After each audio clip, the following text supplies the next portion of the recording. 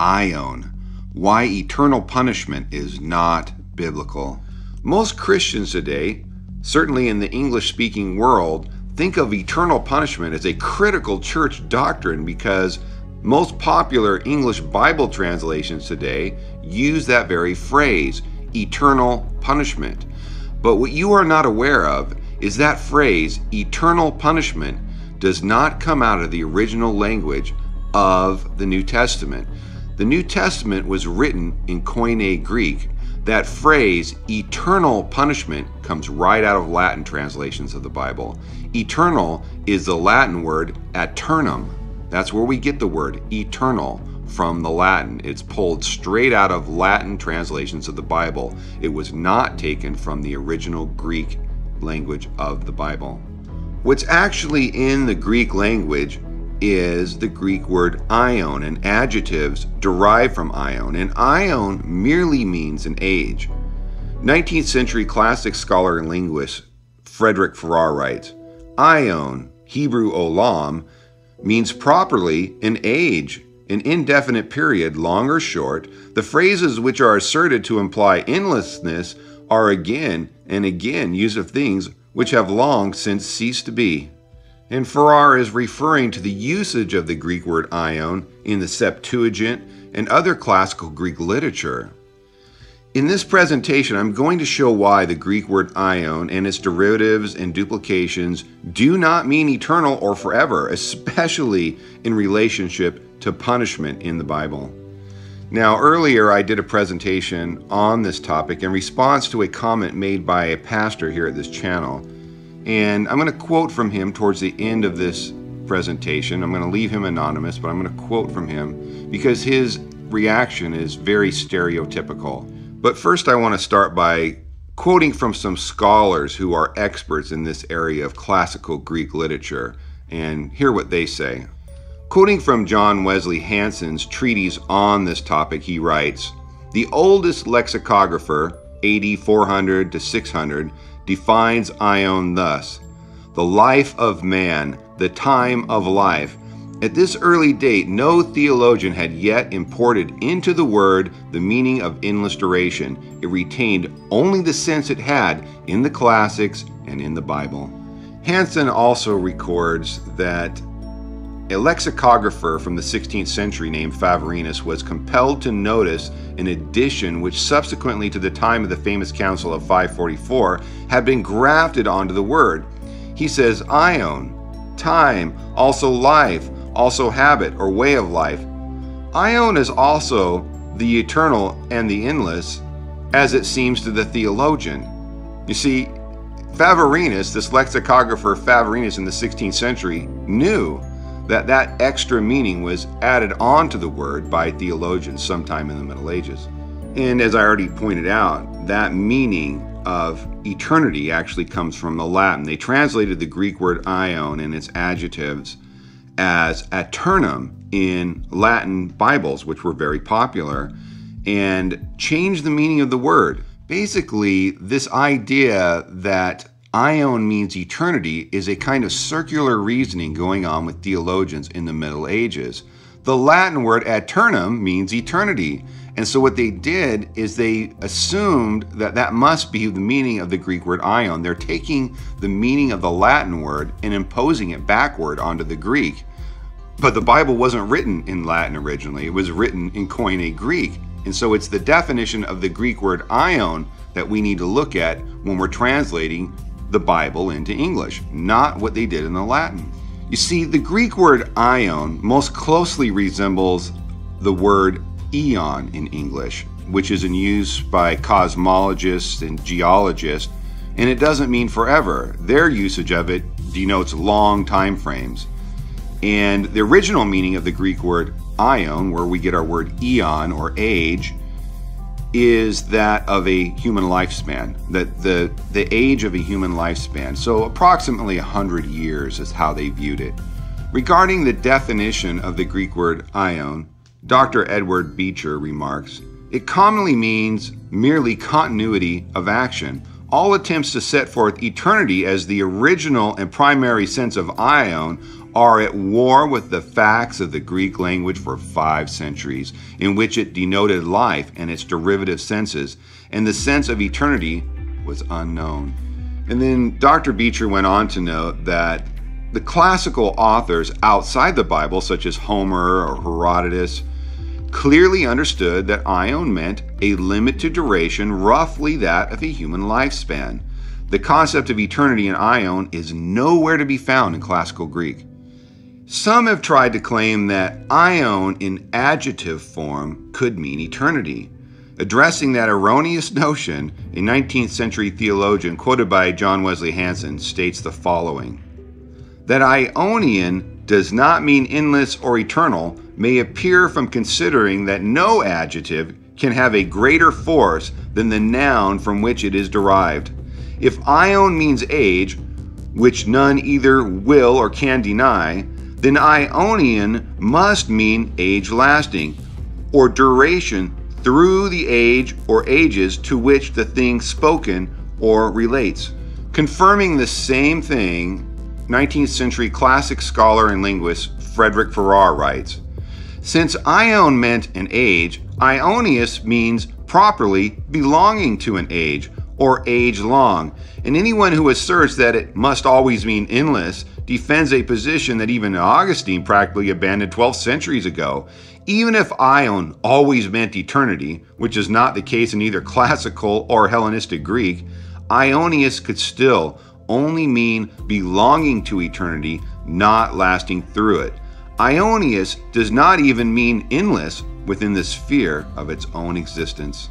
Now, Farrar is an interesting theologian in that he didn't declare himself to be a universalist per se, but rather he held the position that universal reconciliation was God's intention, and based on Scripture was an outcome that we must consider.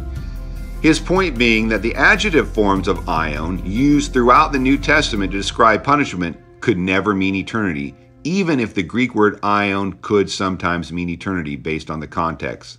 Farrar goes on to say, the word by itself, whether adjective or substantive, never means endless. Aionios may in some instances connote endlessness because it catches something of its color from the words to which it is joined. Just as the word indefinite might catch the sense of infinite if, in speaking of things which for other reasons I knew to be infinite in duration, I spoke of them as being of indefinite duration, it is a word which, like many other adjectives, shines simply by reflected light. So basically, Farrar is telling us that the idea of eternity can only be reflected back upon this adjective based on the context of the noun being described, such as if we were talking about God himself, the nature of God. But nothing about the noun punishment reflects eternity onto an adjective that merely means age, roughly the length of a human lifespan, especially if we are reading about a just God in the Bible. And Hanson goes on to note that there are plenty of Greek words and phrases that literally mean eternal or forever or endless, but the New Testament writers never employ those words to describe punishment. They just don't. Hanson writes, some years since Reverend Ezra S. Goodwin patiently and candidly traced this word through the classics, finding the noun frequently in nearly all writers, but not meeting the adjective until Plato, its inventor, used it. He states, as the result of his protracted and exhaustive examination from the beginning down to Plato, we have the whole evidence of 7 Greek writers extending through about 6 centuries down to the age of Plato who make use of the word Aion in common with other words, and no one of them ever employs it in the sense of eternity. Plato's use of the adjective Aionian clearly demonstrates he did not understand it as eternal. Plato describes certain souls as being in Aionian intoxication. And then he says, it is a very ancient opinion that souls quitting this world repair to the infernal regions and return after that to live in this world. So Plato, who had, pagan ideas of the afterlife, viewed the word Aionian that he coined, that that adjective, as souls go into Aionian intoxication, and then they come back to this world. So it's a period of time, and then they come back. So if Aion means forever, that would fly in the face of the uniform usage of the word and its adjectives in classical Greek literature. That would mean that this new meaning of Aion as eternity suddenly appeared in the New Testament out of nowhere.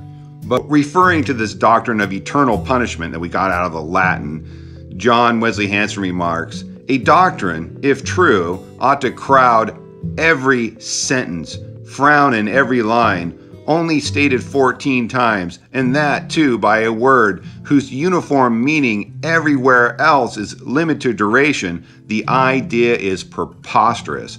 Such reticence is incredible." So Hansen, in his treatise on the Greek word aion, notes that there are plenty of Greek words and phrases, such as aidios, that mean endlessness, forever. But if a doctrine that is so important for us to understand, such as eternal punishment, were true, why in the world are they using this word that uniformly means a limited duration of time everywhere else in classical Greek writings? And even worse, the New Testament writers themselves demonstrate that is their understanding of this word and its adjectives. So back to this pastor who left a comment on one of my videos, a short video I did, pointing out that that phrase in the book of Revelation, forever and ever, actually should be translated as in the age of ages.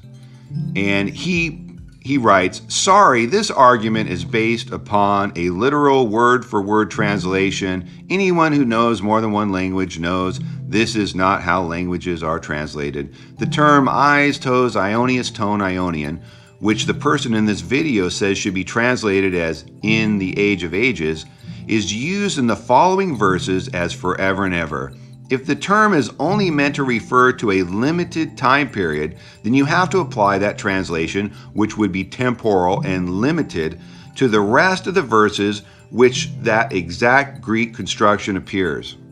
And of course, respectfully, I do appreciate this pastor being willing to stop by and make this challenge. And I want to respond to it. I'm glad he made the challenge because it gives me an opportunity to explain why that phrase in the book of Revelation should be translated as in the age of ages, which is what is literally in the Greek, and not forever and ever.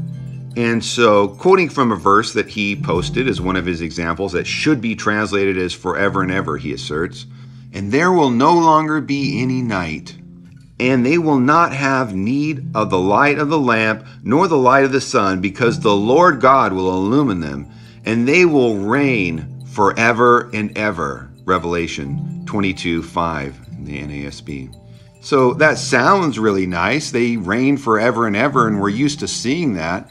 But as I previously pointed out, that idea is contradicted by the Apostle Paul. So as I previously pointed out, the Apostle Paul very specifically tells us that this age of ages, that's translated as forever and ever in popular Bibles, actually comes to an end. He writes, "Then the end will come when he hands over the kingdom to God the Father, after he has destroyed all dominion, authority, and power. For he must reign until he has put all of his enemies under his feet. The last enemy to be destroyed is death." So very specifically, Paul tells us that this reign, even Christ himself, only reigns until he has put all of his enemies under his feet. And then he hands the kingdom over to his Father, who is unseen, that God may be all in all. In other words, mankind does not need a visible kingdom government forever and ever, only until all of Christ's enemies have been brought into submission before him. So Paul tells us that the culmination of this age of ages, or ages of ages, this long time frame, at the end of this period of time, once Christ is completely victorious and all of his enemies have come into submission to him, then all dominion, authority, and power is abolished by Christ. The kingdom government, the visible kingdom government, is no longer needed. Mankind doesn't need a babysitter forever and ever. At some point, we are all going to be connected with the Father, just like Christ is, and we're going to listen to the Father, and we all just do the right thing. And this is a beautiful thing that Paul is telling us, that at some point in time, mankind is going to live together in perfect harmony with each other and with the Father, and we don't need a government to keep us in line forever and ever. And I also pointed out that Aion in these adjectives can't mean forever. If they did, that would mean Satan's kingdom is forever in Ephesians 2:2, in which you once walked following the course of this world, the Iona, following the prince of the power of the air, the spirit that is now working in the sons of disobedience. So very clearly this noun Iona does not mean forever and ever or eternity, because obviously Satan's kingdom is not for eternity. But the NASB and other popular Bible translations translate this exact same noun in Jude 1:13 as forever.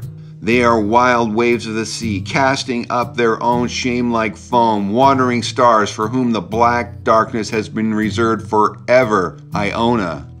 So as I just pointed out, obviously Iona cannot mean forever in one passage, yet in the passage where punishment is, they translate it as forever. Obviously, this is absurd. Punishment does not reflect the idea of eternity back onto a word that means limit to duration everywhere else in classical Greek literature.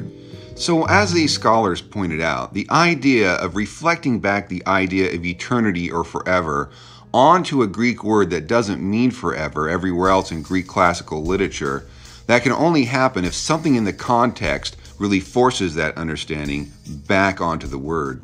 And I do give an example of this in Hebrews 13:8. Jesus Christ is the same yesterday and today and forever. And of course that word forever is into the ages. And that translation of forever is not the literal meaning of the word there, but the idea is there because of the nature of who Christ is. I could translate that same passage and say Jesus Christ is the same yesterday, today, and tomorrow. So even if I use the word tomorrow, just like the word yesterday is in the passage, yesterday doesn't mean Jesus Christ was merely that way yesterday. It means Jesus was always that way. And if I use the word tomorrow, I would understand that means Jesus is always that way, tomorrow and tomorrow, because that is the nature of who Christ is, not because of the meaning of the word tomorrow or the meaning of the word yesterday in the passage. We understand this from the context of the passage, that the nature of Christ is being reflected back on the word yesterday, and the nature of Christ is being, in the same way, reflected back on the word tomorrow. Or in the case of the actual Greek, it's being reflected back on the Greek word aion. But that understanding is an extrapolation from the context, who we're talking about, not the literal meaning of aion. Now, Hansen, in his treatise on the Greek word aion, notes that there are plenty of words that would strongly convey the idea of eternal punishment that were available to the New Testament writers, but they never employ them. And he notes that the Pharisees, who some of which believed in eternal punishment, and they got that concept coming out of Babylon, it's in the book of Enoch and so forth. And Josephus writes that they, the Pharisees, believe that souls of the bad are allotted aidios erigmos, an eternal prison, and punished with adaileptos timoria, eternal retribution. You see, the Greek word, for example, aidios, literally means endless or eternal, unless some limiting factor is placed upon it in the context of the passage. Whereas the Greek word aion is completely the opposite. It means a limited time frame and age, unless some other context is reflecting back the meaning of eternity, such as the nature of God or the nature of Christ. You see, if the New Testament writers wanted to convey the idea of eternal punishment, it's not because the Greek language didn't have those words and phrases. Most certainly did, but they never employ them related to punishment. In one place, we see the word aidios, which literally means forever or eternal, used in the book of Jude, in Jude 1:6. But Jude puts a limiting factor on it and says that they are punished aidios, placed in prison until the judgment. You see what he did? So in that sense, he's saying it is perpetual, unending, until the judgment. And as I pointed out at the beginning, this idea of eternal punishment comes from the Latin word aeternum. And it's the Latin manuscripts that gave us this idea of eternal punishment. The Greek word aion doesn't mean eternal. It's the Latin word aeternum that means eternal. But ironically, this concept of eternal punishment is even more forced upon us in English translations of the Bible than it even was in the Latin manuscripts. Because in the book of Revelation, the Latin manuscripts agree with me in the Age of Ages. You see, the Latin manuscripts translate the phrase Aionius ton Aionian as secula secularum. In the Oxford Classical Dictionary, we have the definition of seculum. The seculum, defined as the longest span of human life, was fixed in the Republic as an era of 100 years. So this word seculum, used in the book of Revelation in the Latin manuscripts, closely matches the classical usage of the Greek word aion, roughly the length of a human lifetime. In Latin, they boiled it down to exactly 100 years, a seculum. And interestingly, John Wycliffe, in the Wycliffe Bible that came before the King James, translating right out of the Latin, he translates that same phrase in Revelation as world of worlds. And somehow he's pulling that phrase from the Latin, secula secularum. I suppose, in a sense, a world that existed 100 years ago is now gone and over. Limited duration, even in the Wycliffe translation. So where in the world did this idea of forever and ever punishment in the book of Revelation come from? Because it's not in the Latin and it's not in the Greek. It doesn't even appear in the Wycliffe Bible. So it appears that the King James translators just pulled that out of nowhere and coined that. But actually, that's not true. I know where they got it. They got it from William Tyndale. In the Tyndale Bible, that passage reads, "shall be tormented day and night forevermore." So the King James translators actually got that from William Tyndale's phrase, forevermore. And William Tyndale has no precedent for that, but it came from William Tyndale, sadly. And most of the King James Bible is actually William Tyndale's work. Most people don't know that, but it's actually the work of one man, William Tyndale. But interestingly, in Old English, as we read in the 1828 Webster's Dictionary, the word forever doesn't necessarily literally mean forever. They wrote, in the more lax sense, this word signifies continually, for an indefinite period. As his master shall bore his ear through with the awl, and he shall serve him forever. Well, just for his lifetime, right? For his aion. So the question is when William Tyndale coined that phrase forevermore, that ended up being forever and ever in the King James translation, did William Tyndale mean that in the lax sense, like we see in Latin, the seculum being a human lifetime, or in Greek, the aion is a human lifetime? Did William Tyndale mean that in the lax sense? Because in Old English, it could have that meaning. But we may never know. I can't read his mind. But the idea of forever and ever punishment originates in English. It wasn't even in the Latin translations. And the Latin translations is where we got this concept of eternal punishment, where in other places they use that word, the Latin word aeternum, eternal, to refer to punishment. But even in the book of Revelation, the Latin doesn't force that upon us. It's only in English that this idea of forever and ever punishment is being forced upon us in translation. It's worse for us today than it was even in the Dark Ages. So we need to understand that this concept of eternal punishment or forever and ever punishment is not biblical. It is not what the apostles wrote. It's not in the original language. I know there are the King James only people out there who tell me that the King James Bible is the true Word of God in English. Now, I am not putting down the King James translation. The King James translation has done an enormous amount of good for Christians in the English-speaking world.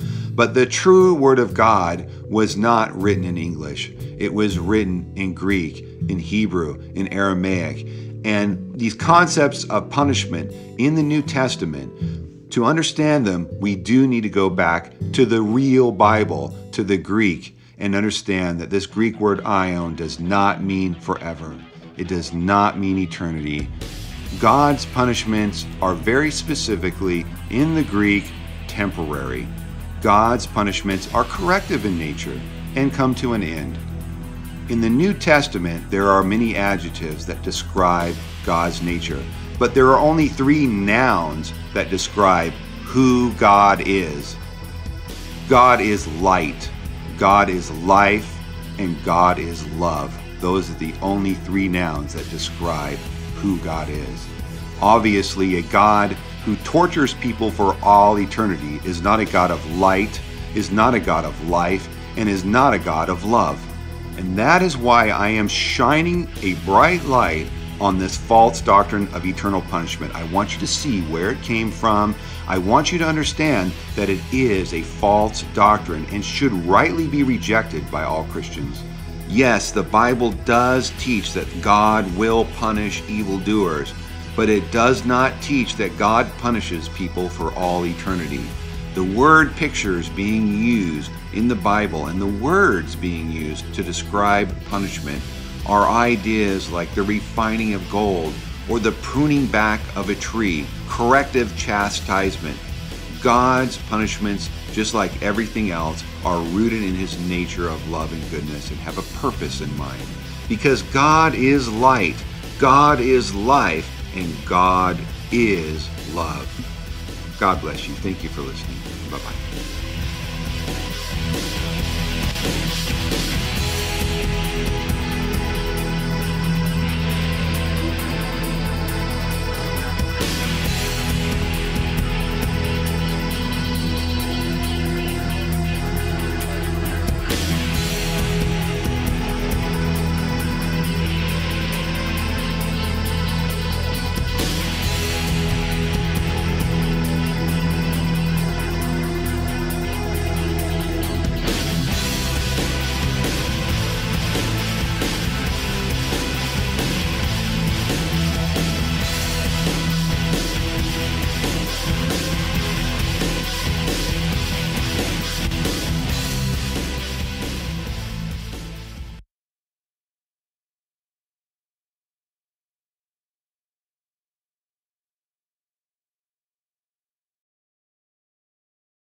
Is its goal, punishment that has and accomplishes a worthwhile purpose.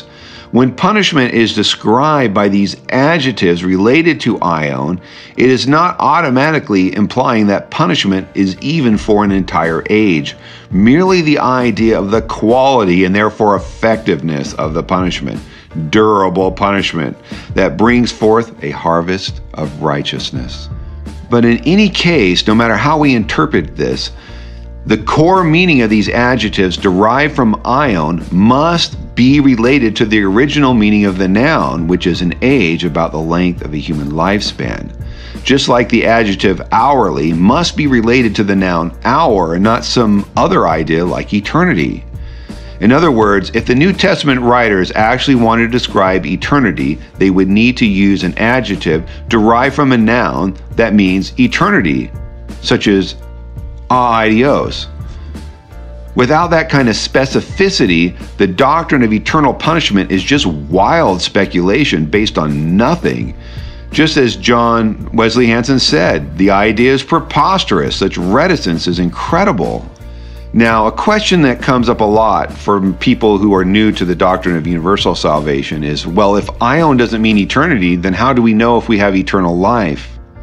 Well, it's important to understand that eternal life is not rooted in the Greek word aion or its adjectives, but rather eternal life is rooted in the resurrection of Jesus Christ himself.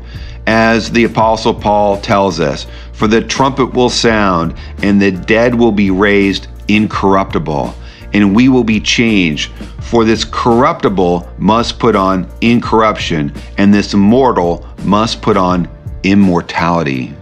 This is why the Apostle Paul calls the resurrection of Jesus Christ the good news, the gospel. Because in Jesus Christ, all of mankind is raised into immortality that is rooted in the divine nature of God himself.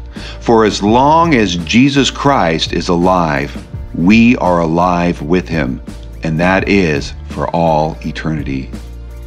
Now, I had an interesting visitor stop by my channel in response to my first video on Aion. He was an atheist linguist who is concerned that the doctrine of universal salvation might make Christianity more popular. He insisted that the Greek adjective aionios has a strong sense of permanence and perpetual, and therefore we shouldn't abandon the doctrine of eternal punishment so readily. I quickly pointed out that even if true, the concept of permanence or perpetual is not the same as eternal.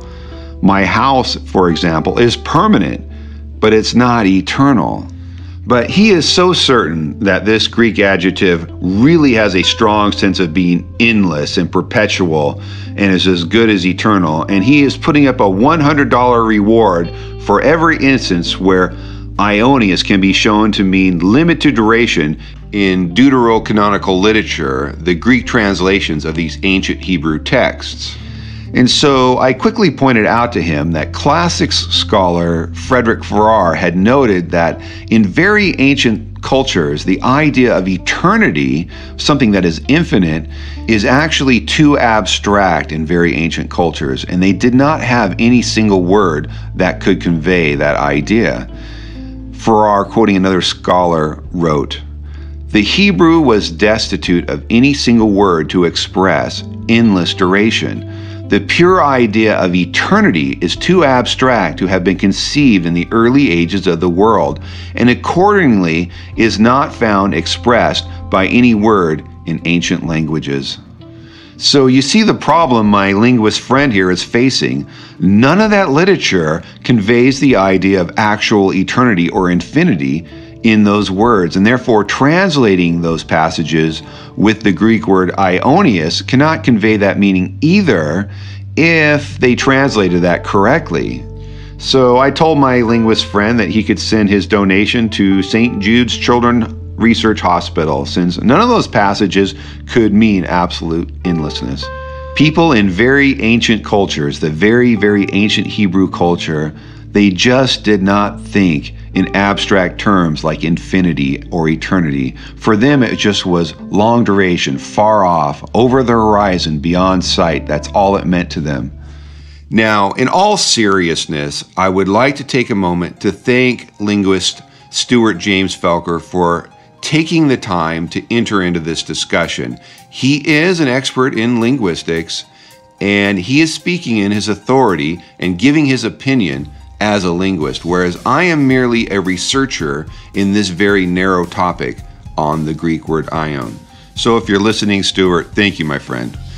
And I suddenly realized after I had posted this original video that I understand the challenge that you are making. And I am an expert in this ancient doctrine of the apokatastasis.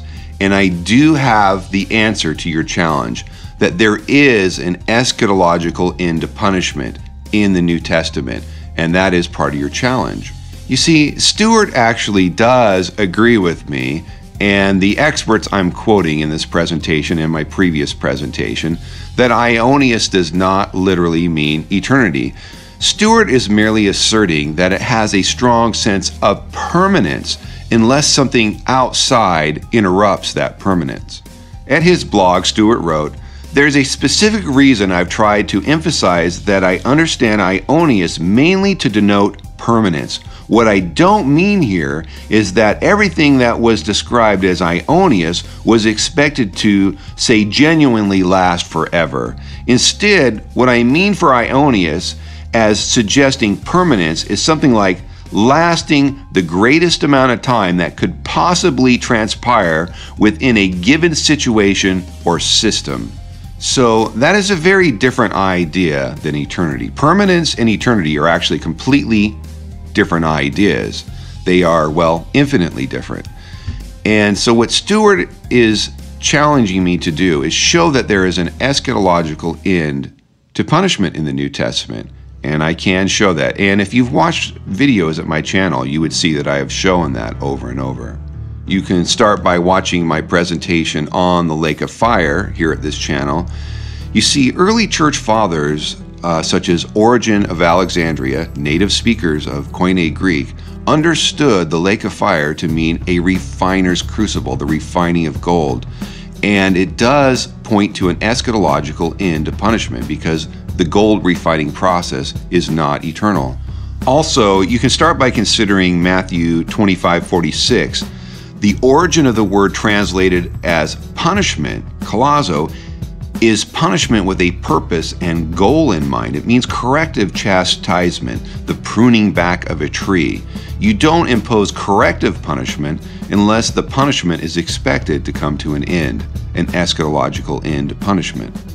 Also, 1 Corinthians chapter 15, the Apostle Paul specifically tells us that this era of punishment does come to an eschatological end, and that at a certain point, all of Christ's enemies are brought to his feet in submission.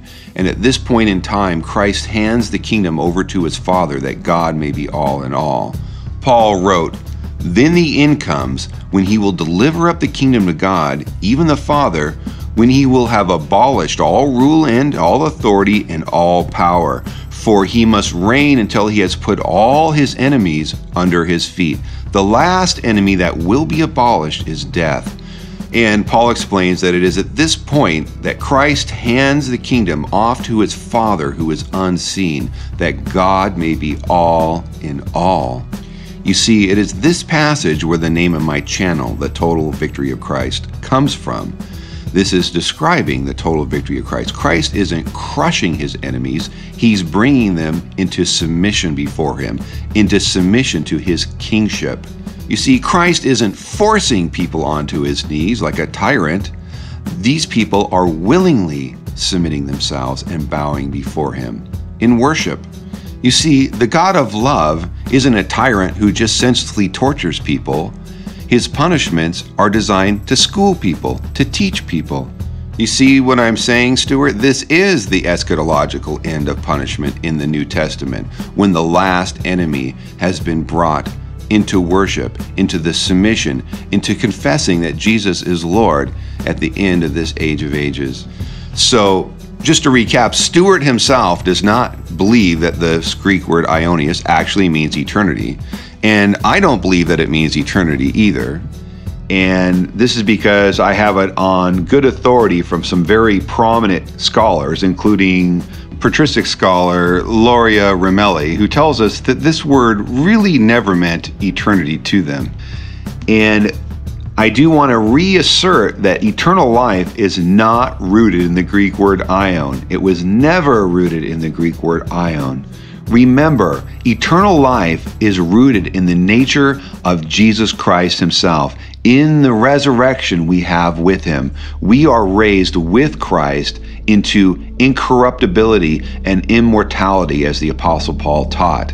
It is the nature of Jesus Christ, the divine nature of God himself, that brings eternal life. We are raised with him. Therefore, as long as Jesus Christ is alive, we are alive because we are raised in the power of his resurrection.